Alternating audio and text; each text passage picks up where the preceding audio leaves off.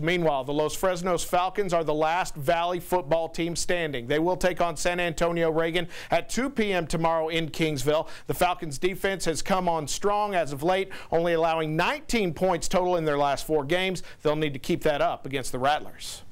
This is about where I dream to be. This is our senior year, but we're still going.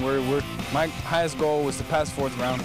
I said at the end of our season, I said I want 5 trophies for my team. That was defensive end J.C. Garcia. If Los Fresnos beats Reagan tomorrow, they'll take on Converse Judson as they beat United today. You will be able to listen live to Los Fresnos and Reagan tomorrow on valleycentral.com. And, of course, Sunday Sports Extra coming up this week. UTPA men lose to Alabama State tonight. NBA, it's the Rockets losing tonight, while the Spurs win over Sacramento, and the Killer Bees get a 1-0 win at home. That is it for sports. Action 4 News at 10 continues right after this.